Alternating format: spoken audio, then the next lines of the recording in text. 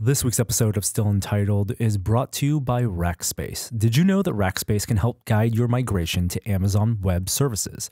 Rackspace support for AWS offers tooling and automation for account management, security, and best practices. Learn more at rackspace.com/yourcloud. Now on with the show.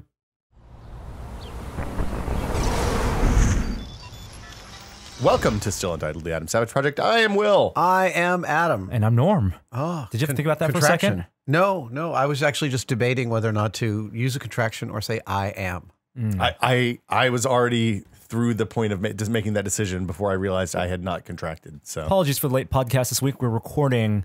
We decided to wait till 4:20 to record the podcast for some reason. Woo! Yeah. Dude. There's something in the air when I was walking down the street in the Mission today. That's every day in the That's Mission. true. No, it turns out it's a robot. Yeah, that food robot. The food robot that you've been seeing pictures of online, and if you didn't know, those pictures were taken just a few blocks from here.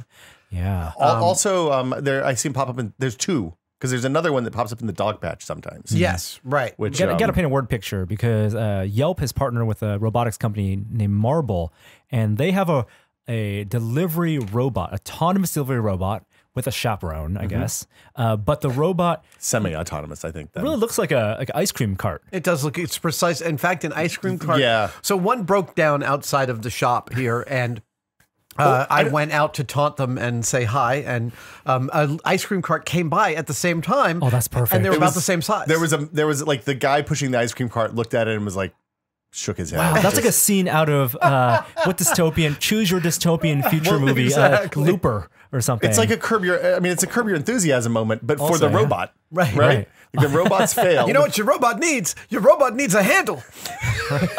Zoom in on That's the robot. my Larry David. That's pretty good, Larry David.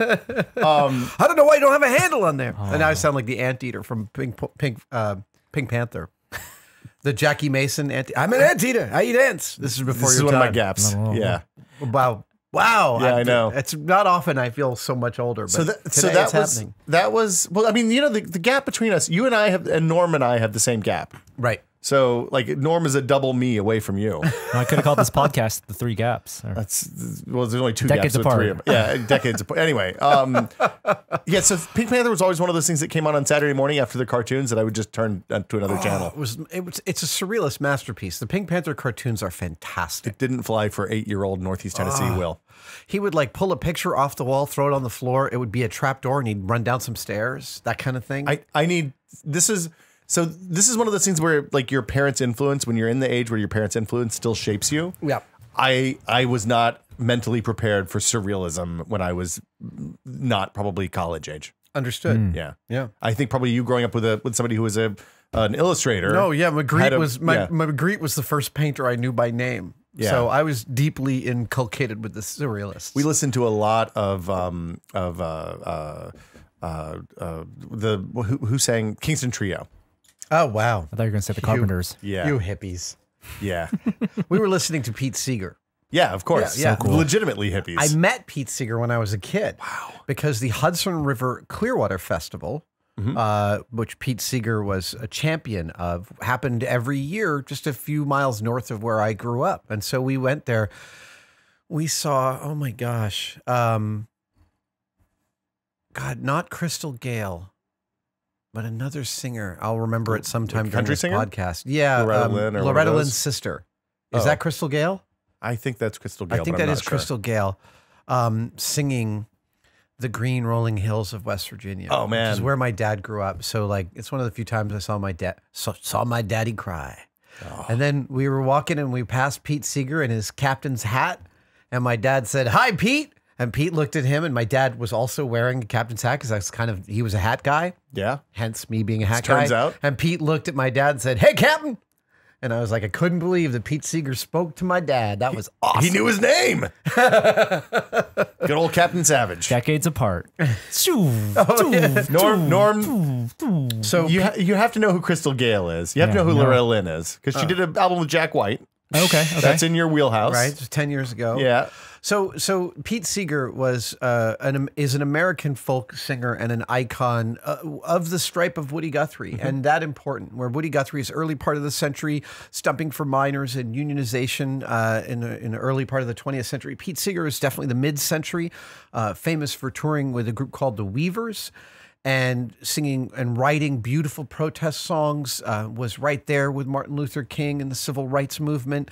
Part of the Hollywood blacklist, absolutely was blackballed out of the entertainment industry for decades because of his communist leanings. I don't even think they were leanings. I think he was right in the middle. I think he was probably a communist. Yeah. At least socialist. Yeah. And just a super important part of my culture growing up in the late 60s, early 70s, like albums like Peter, Paul, and Mary, and those kind of Kingston Trio. I saw Peter, Paul, and Mary play at Wolf Trap once. What? Yeah. Wow. One of their last shows. That was incredible. Like it was, I kind of went into that as my grandmother took me. Nice, yeah. And when I was in high school, when I was like a freshman in high school, and I was like, this is incredible. These guys, like, they're singing songs that mean things. It's not just the 80s pop pablum that I grew up with. Yeah, exactly. There's no Rock Me Amadeus here. Guys, we're bearing the lead here because the generation unifying thing of this week is the new Star Wars trailer. Oh, yes. Yes, The Last Jedi. The Last Jedi. There's a trailer? I didn't know teaser. that something happened. Yeah. I will tell you, I enjoyed watching it, but the degree to which it teased and delivered nothing.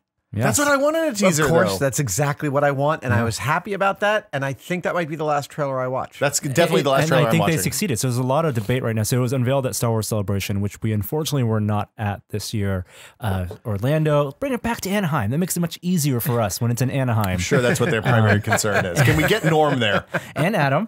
But they unveiled this trailer, 2-minute trailer teaser. You got to call it a teaser. But unlike The Force Awakens first teaser, where we saw all the new characters for the first time, and the Falcon finally flying after decades, and BB-8 and all these new characters, this was just letting you know the story's continuing. And a gentle reminder, here are the breadcrumbs for the main course come December. You know that the trailer opens as you are sure the movie does, with the training sequence between Luke and Rey. You don't know what Luke means at the end of the trailer when he says the Jedi must go. End. The Jedi must end.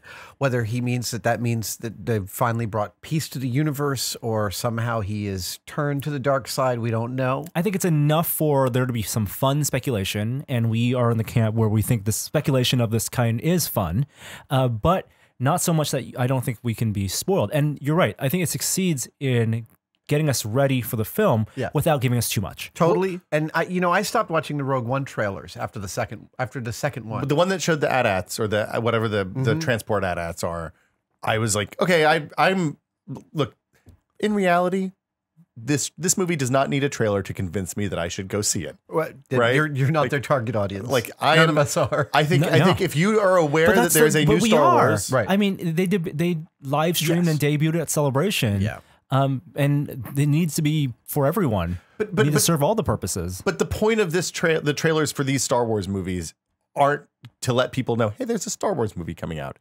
That's probably taken care of now, right? Or that's a smaller percentage of their ultimate goal. I also watched this week the honest trailer of Rogue One. Oh, is that the one with the split of the Force Awakens and the? Oh no. This is honest trailers. So they say things like, featuring a cast of people who, how do we say this?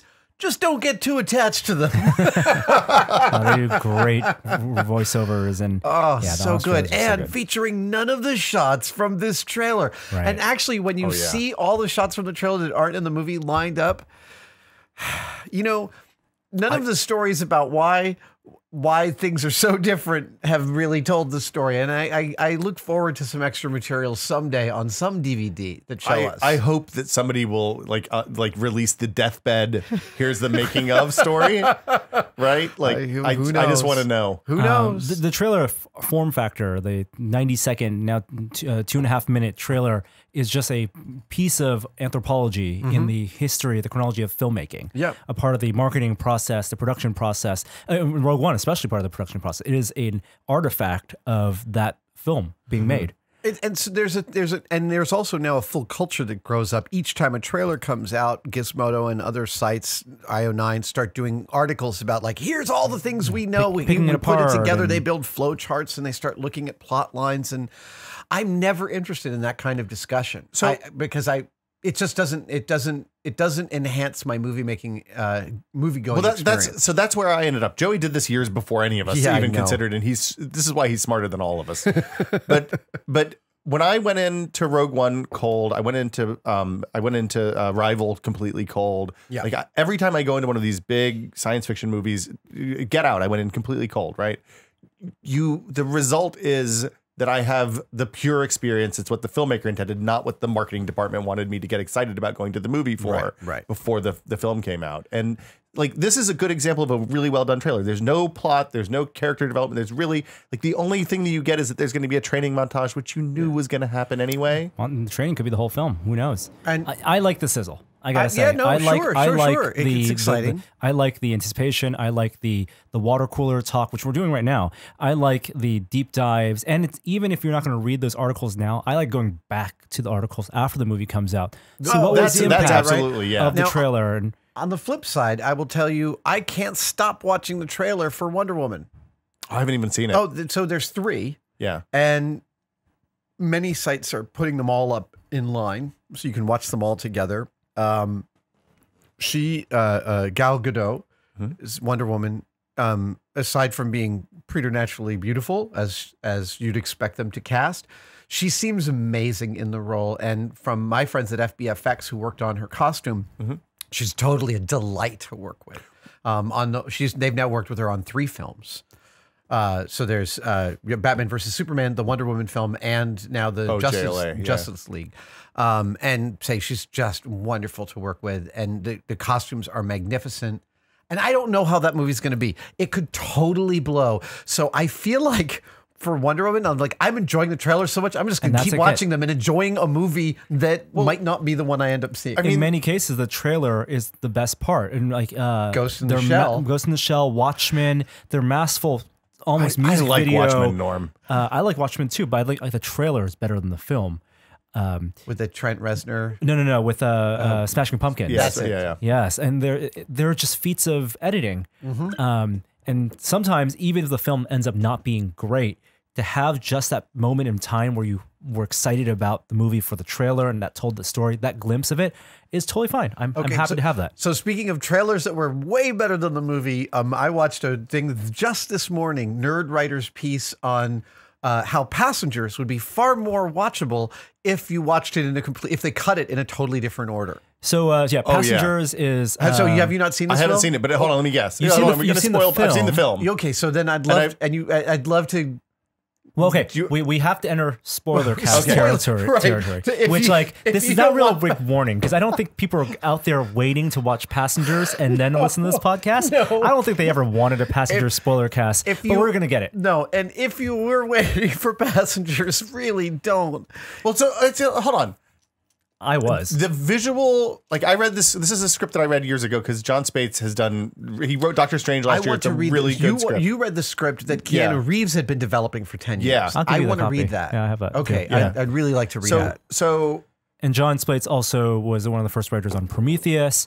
And this is a script, to give you some sense, the context of why Hollywood, when you talk to a lot of people who are filmmakers, they say this, everyone says the script was so good, the script was so good. The reason they're saying that is that Passengers, the script that John Spates wrote, this is almost a decade ago now, was on the blacklist. Right. As the blacklist was being formed. And this is the famous yearly compendium of unproduced genius scripts. Which now has become a famous, Little Miss Sunshine came out of this, Social Network came out of it, but this is back in 2006 and 2007 when Passengers was on the top of the blacklist. It was a film that Hollywood deemed could not be made because it was too expensive. The script, sometimes as great as a story as it could be, it was too expensive to make. Right. They do the cost-benefit analysis. And so people in Hollywood have been championing this film from when Keanu Reeves was developing it to finally Sony got the money to make it with Chris Pratt, Jennifer Lawrence, and spent the money. Which necessitated, apparently, a certain type radical of film. changes to the script. And it's not radical It's changes. not radical. It's radical Okay. direction. Yeah.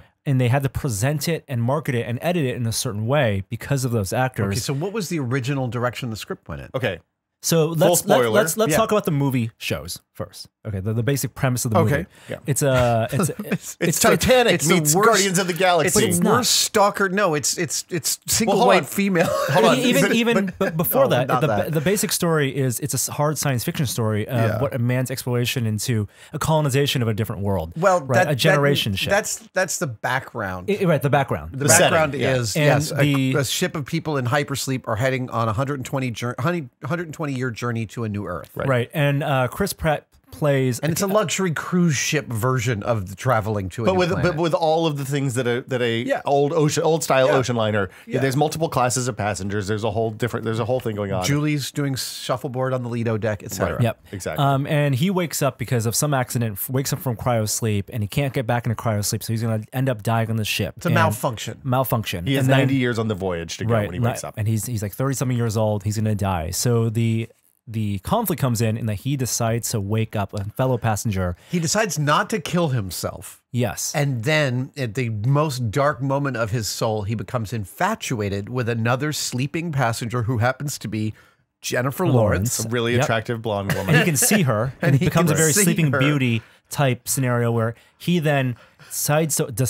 makes the decision to wake her up, and pretend that she's been woken up under the same conditions he has. Yes. and then they fall in love, or she falls in love with him by his design. And then when she finds out that he woke her up, thereby sentencing her to death on the ship, that's where the central conflict comes in. And Really Groundhog Day meets Titanic if you want to get down to it. at the end, the movie at the end, so That's awesome. at the end, He redeems himself. because they saved the ship. The ship was going to end up being destroyed anyway. Like the malfunction that woke his pod up would have killed everyone on the ship anyway. And together they save the Eventually. ship, and she decides in the film to not go back to cryosleep because only one of them can. They find this magic MacGuffin space pod, and she decides to stay with him. And the moral of the story is that their love conquers all, which was not well received and poorly Because it's fucking, implemented. excuse It's me for fucked up. cursing, but it's Yeah. fucking creepy. yeah. It is. And the sense that conflict of the film of how do you redeem the character Chris Pratt plays, right. and two, if the director and the storyteller chooses to make the redemption part of the story, can that even be achieved? Right. I think the film shows that no. Right. And so I tried to watch this recently. Yeah. In a hotel. It was somewhere, and I only got up to the moment at which he decided to wake her up, and I was like, I can't watch anymore. Well, it made me so upset.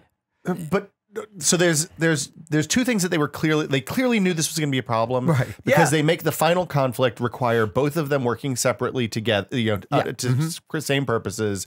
Chris Pratt has to risk his life to do the part that he has to do, Right. And then she comes out and saves him at the end because his choice when he wakes her up is madness versus Companionship. waking her up and Right. killing her essentially, Yeah. And her choice at the end is madness versus waking him up and Right. and doing the whole thing again. So I there's can mirror see image why choices. they thought that they'd potentially solved the my problem God, in their script. And I know that to the filmmakers' credit, they tried to tackle this as earnestly as they could with the confines of still trying to sell it as a romance story. I totally and that agree was with the that. problem. And it's also a beautiful movie. Oh, it looks spent the money. great. The money is on the screen. Their performances are terrific. It's just the plot that drives me So crazy. here's the thing. Yeah. In the script, sorry, Norm. In the script, they do a really good job illustrating that the character played by Chris Pratt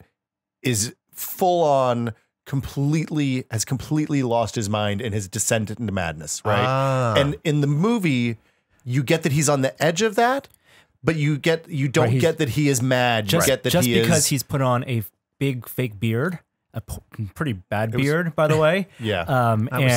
And there's a sequence where he looks in the mirror and he says, "Don't do this," as he's shaving his beard. So he's already made up his mind. He's going to do it, but he says, "Don't do this.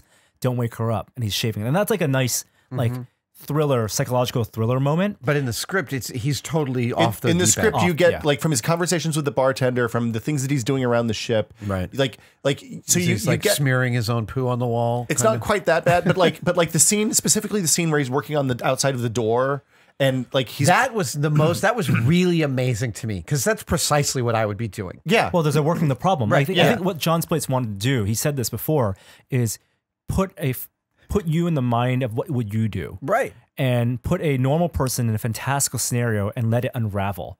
And the director, they just, however they edited, they just didn't earn that. No. To me, it was that he showed that he was really worried about what was going to happen to him versus what was happening to him. And you could, like, in the script, they illustrated that with the progression of his violence against that door, right? Right. His conversations with the bartender, and which in the film they just said, here it's The Shining. Look at the carpet. It's the carpet from The Shining. It looks just like The Shining. Well, that's not enough. And Chris Pratt played it a little bit too goofy and a little bit not enough mad. Which, you know, who knows whether that's him or direction or whatever. But that was the takeaway. And I think if you had believed that his descent into madness was complete and we were in like a Heart of Darkness situation, Listen. I still don't think it's redeemable. I don't. think the shot of him outside the door, when you saw how much equipment he'd brought to try and get into the bridge, it made me deeply sad. And I really felt for that character of like, screw it. I am going to try every last thing. And all the tools laid out there, the mess. I mean, was brilliantly laid out. And that was the one time I felt real. And that was a show with the takeout food, right? Yes. Right. That was and then they instead they had the Lawrence Fishburne character tell the audience, a drowning man, you know, drags everyone down. A sinking man drowns, you know, he was drowning. Like, I don't need that told to me. Show it in more cases. Yeah. So the Nerd Writer video that Adam's referring You'll to love this. Posits that the film could potentially be salvage with a re-edit. Can I guess? You can edit. You can guess. Yeah. I guess that they cut out the reveal about him waking her up. They keep that mysterious and put that at the very end when she has a flip out after the ship is already damaged and goes through the whole thing.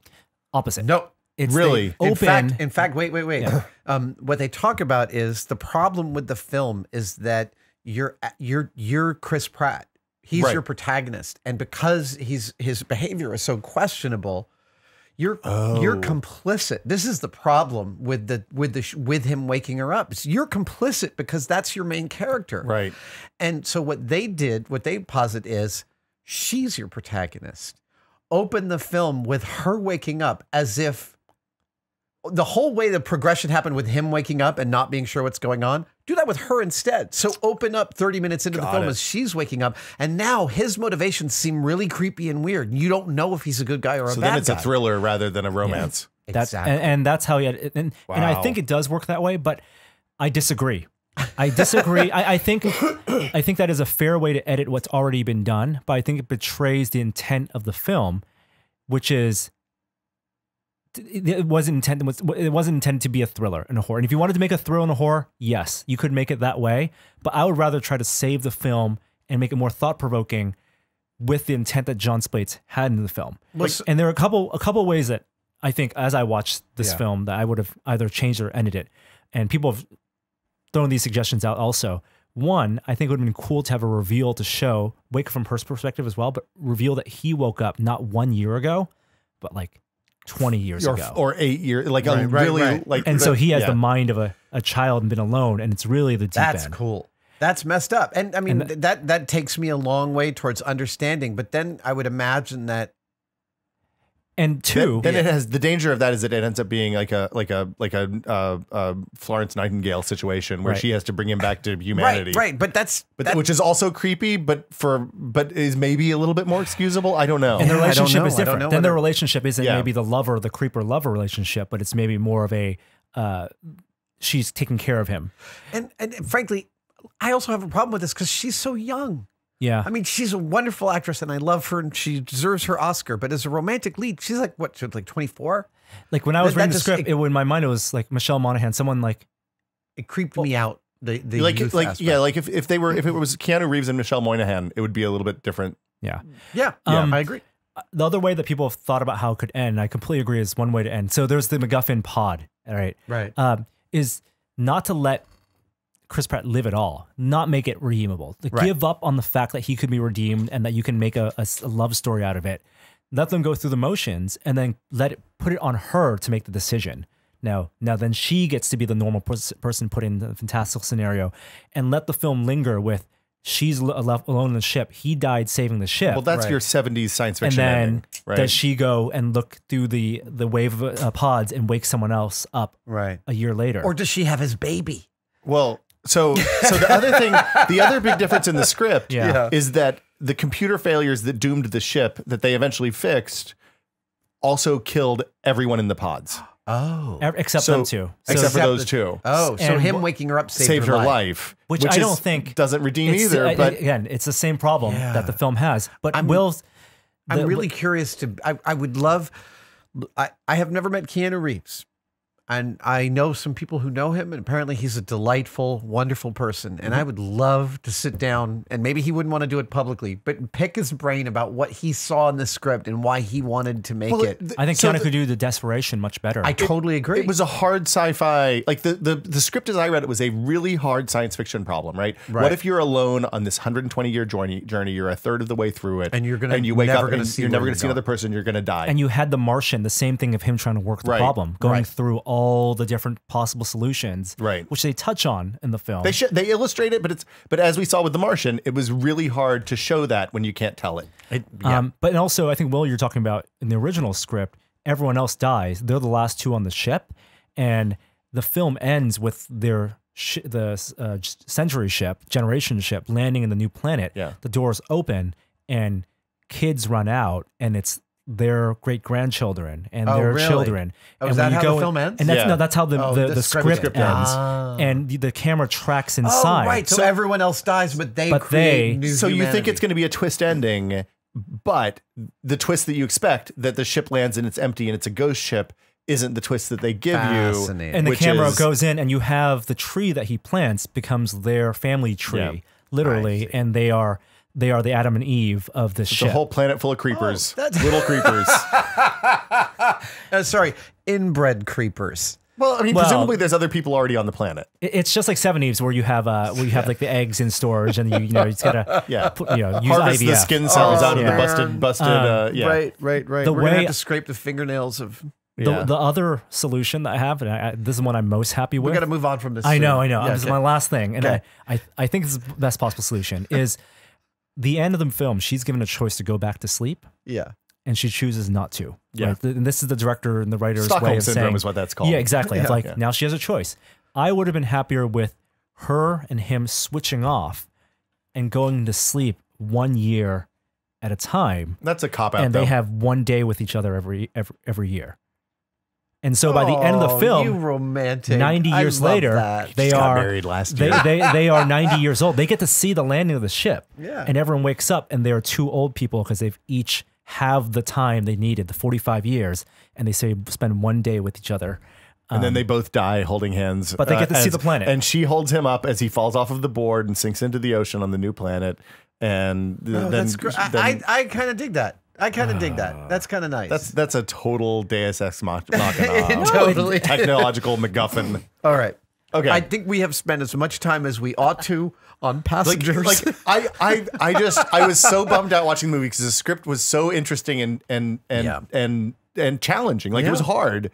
And it's so gorgeous. The ship is so gorgeous. Really gorgeous. Spacesuits and like all the science, all the space. Like they even did the conservation momentum right with him. Like he's untethered, flying away into space, and the way he gets going in the direction he needs to go is by throwing something the direction he doesn't want to go. Yep. Like, it's great. It's it's so frustrating. What else are we gonna cover in this? The Science March is happening on Saturday. Oh my God, just 2 days from now. 2 days from now. Earth Day, April 22nd. Marchforscience.com is the website you want to go to for information. It's happening. There are marches in 430 cities all over San Francisco and the world. I think it's actually many more than that now. Yeah. So there's probably one close to where you live. I am the keynote speaker in our hometown here of San Francisco. Ooh. Yes. Cool. I'm going to sing a Spice Girls song. No, I'm kidding. I'll actually tell you what you want. What I really, really want. I want a zigga zigga ah. Well, I was going to the Science March on Saturday, but generations apart, decades apart.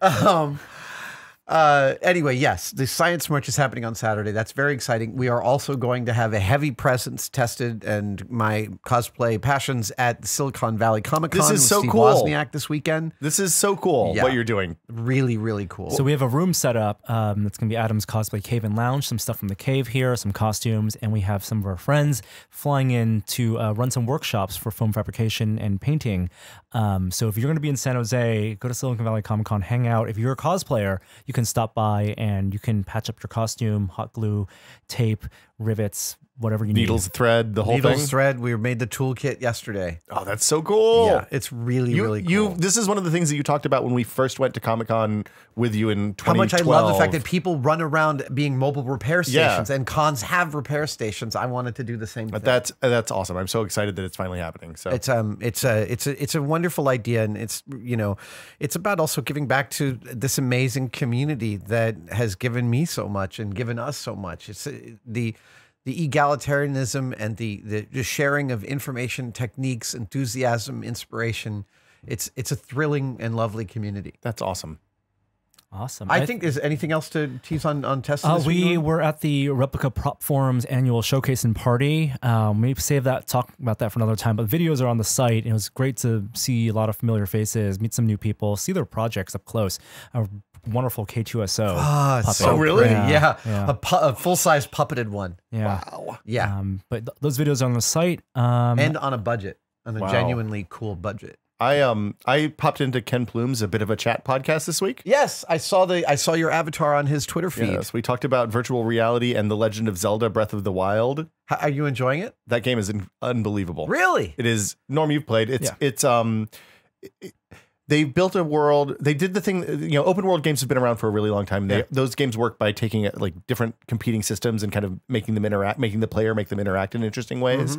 And the thing that Nintendo did is brought that and added a level of polish to it that I've never seen before. Instead of gating your progression with a series of invisible walls and the kind of normal video game bullshit, they just give you a stamina meter and let you climb whatever you want. If you figure out a way around that, you can go to places you're not supposed to go. And Wow. it is one of the most incredible video games I've ever played. Josh, my lighting guy on the tour, was playing it every single day. And the fact that it's on the Switch, so you can like just chuck it in your bag and when you're on Right. the train or whatever, have 10 minutes, you can load it up and go fishing. I wanted to point out that I keep forgetting to mention this, but my mom listens to this podcast. Hi, Adam's mom. Hi, Mom. She sometimes complains that the microphone hides my pretty face, and she wants to see us. We've all seen enough of your pretty face. Let's be real. I'm just saying about my mom. She's my biggest fan. She's amazing. I'm going to see her in a few weeks. She's going to come out here to San Francisco, but cool. I know that she's listening, so I want to say, Mom, I love you. Hi, Mom. Hi. My mom doesn't listen to the podcast. I hope. I don't know. She's never said it if she does. Well, when I talk to her, Yes. no, I'm kidding. Tell her I said hi. Say hello to my mother for me, Adam. Say hi to your mother for me. We'll see you guys next week before for if Marky Mark doesn't come get us. All right. Bye, guys. Bye. That was awesome. Once again, I want to thank the sponsor of this week's episode of Still Untitled, and that is Rackspace. Rackspace support for Amazon Web Services offers tooling and automation for account management, security, and best practices. Control your costs and relax knowing Rackspace will monitor your AWS 24/7. Learn more at rackspace.com/yourcloud. We'll see you next week.